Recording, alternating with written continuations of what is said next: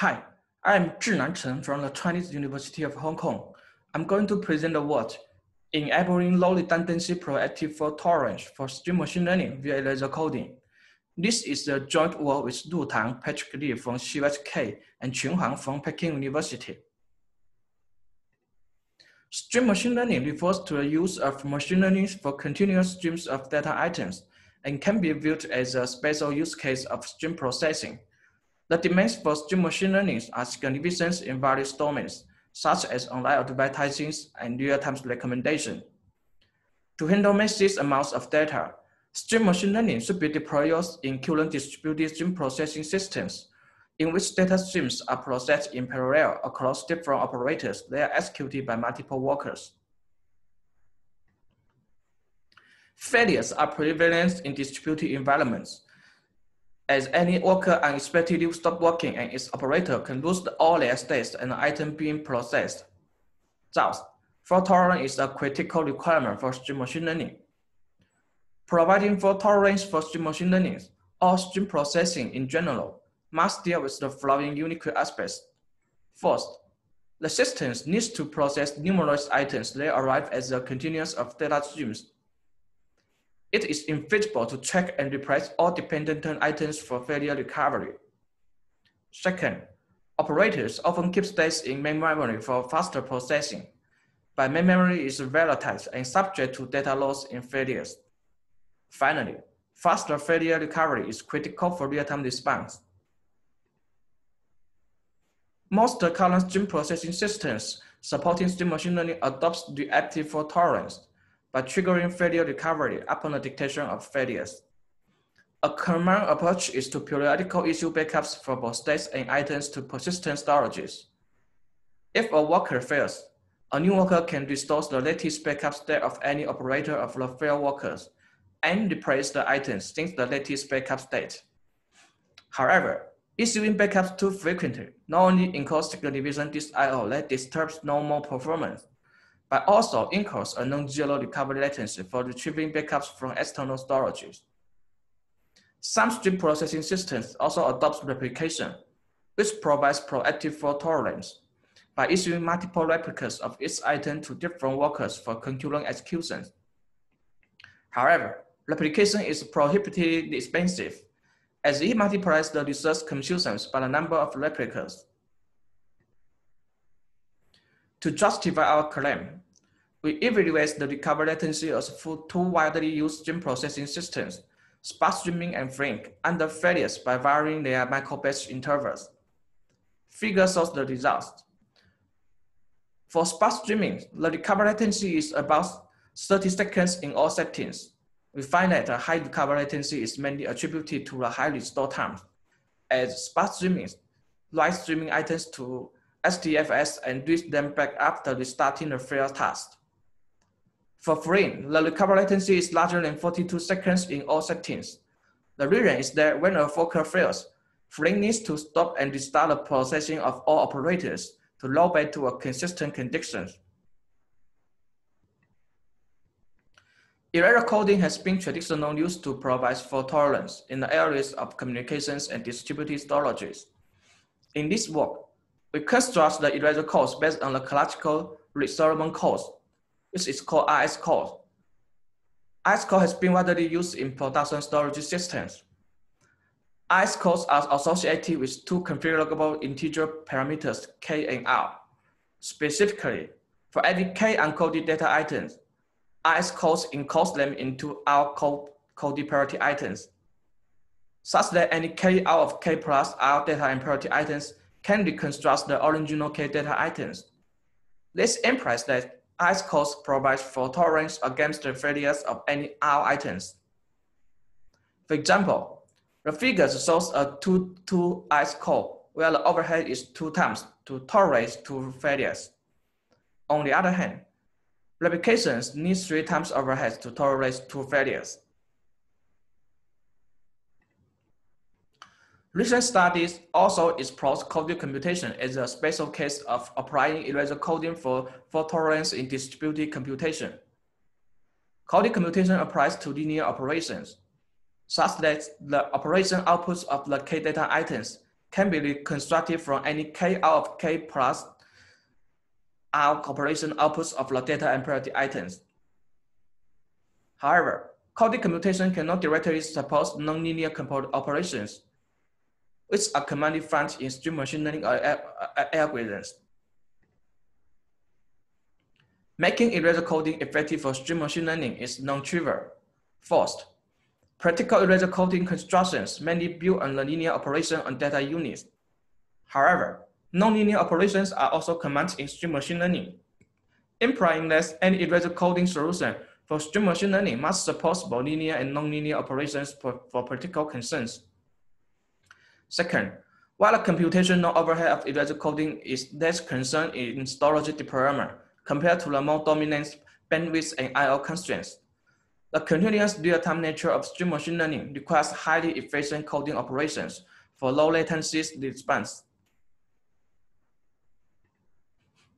Our contribution is Streamlake, a stream machine learning system with erasure coding to provide low redundancy proactive fault tolerance for immediate failure recovery.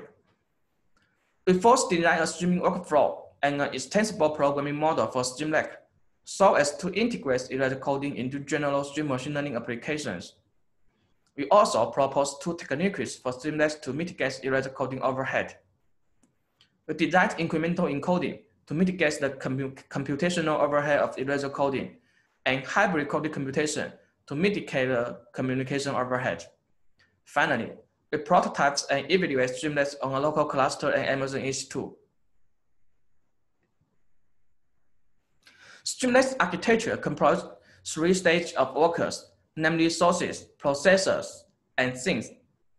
Each source splits the data streams into different micro batches, and it also encodes and distributes data items on each micro batch to multiple processors. Each processor receives data or priority items from one or multiple sources. It executes user-defined operators on its received data items and emits output to one of multiple things. Each thing aggregates the results, the outputs from any k out of k plus r processors and reconstructs the processing results of the k data items. A thing can also send a feedback to each of the processors and acknowledge the source once the processing of a microbatch finishes. Streamlake's programming model provides two types of interface, namely communication and user-defined interface. The communication interface constructs the mastery workflow amongst different workers. On the other hand, Streamlake further defines a set of user-defined interface, which are extensible, and this interface allows programmers to add implementation details for specific machine learning applications.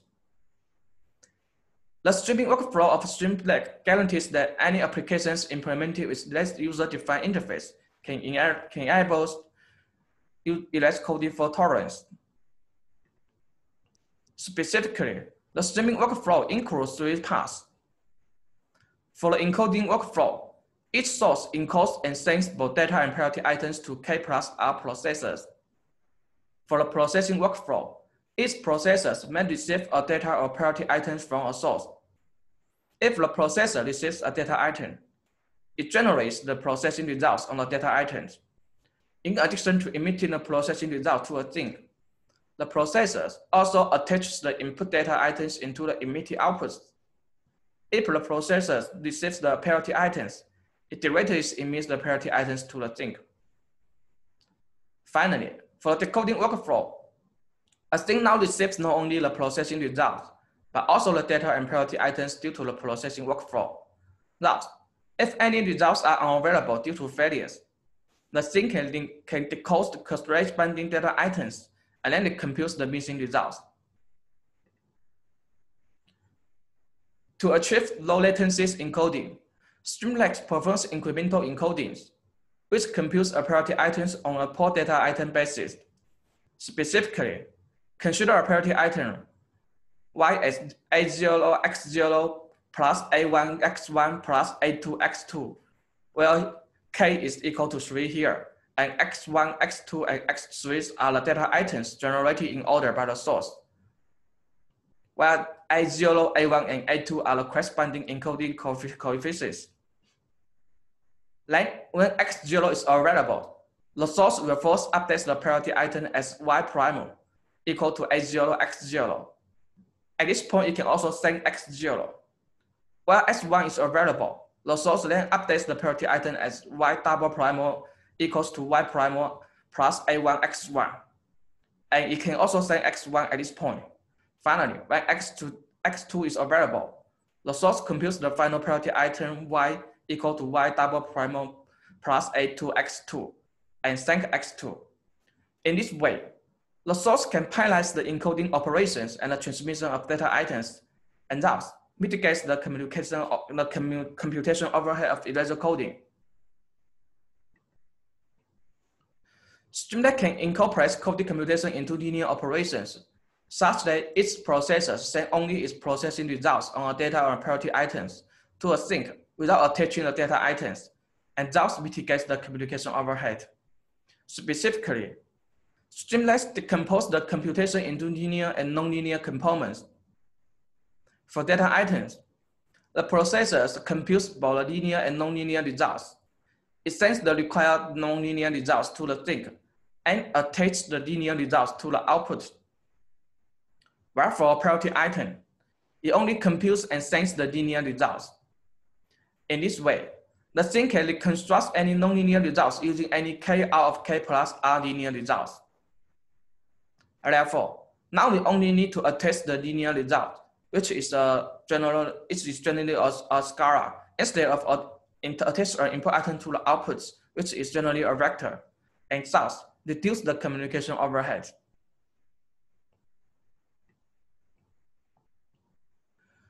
We prototyped the Streamlit in C++ with 90,000 lines of code. We used 2 real-world datasets for evaluation, and we also implemented 4 algorithms, namely linear regression, logistic regression, SVM, and k-means for evaluation. We also compared Streamlit with both reactive fault tolerance and replication. For replication, we choose 2 times replications and 3 times replication, while for reactive, we implement it as the checkpointing, which is the same as the sparse streaming and Flink. And for Streamlit, we configured the ICE code with 5.1 and 4.2. We first compared the throughputs in normal modes. We saw the results for logistic regression with KDD12 and k-means with Higgins. However, we also observed similar results for other algorithms on both datasets. Our results shows that Streamlit significantly outperforms both reactive and replication. For example, considering the average over the different applications, Streamlit with 4.2 IS code achieves more than 5 times and 1.5 times throughput compared to reactive and replication, and 3 times replication, respectively. We next studied the performance impacts of both single fault and double fault recovery case. We stop 1 or 2 of the processors in the midst of the processing of a micro batch, and we restart the failed processors in the same machines. We measure the processing latency of the 2 micro batches right before and after failure recovery. Figure shows the results. Both Streamlit and replication have negligible latency difference before and after failure recoveries. However, the processing latency of the reactives increased about 9 times and 14 times increase after single fault recovery and double fault recovery, respectively.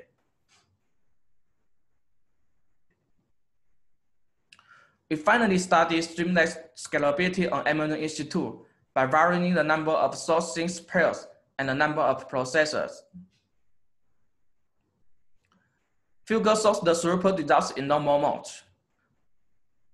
From the left figures, both Streamlit and 3 times replication scales linearly with the number of source sinks pairs, while Streamlit achieves an average throughput gains of 1.8 times over 3 times replication. And from the right figures, we can see that, however, 3 times replication cannot scale its throughput even if the number of the processor increase, since its high redundancy equals high communication overhead in the source and sinks pairs. In contrast, Streamlit throughput increase with the number of the processors. To conclude, we propose Streamlake, a stream machine learning system with erasure coding to provide low redundancy proactive fault tolerance and immediate failure recoveries. Our evaluation results shows that Streamlake outperforms both reactive and replication-based fault tolerance approaches with negligible failure recovery overhead. Our project is now also open source for further research.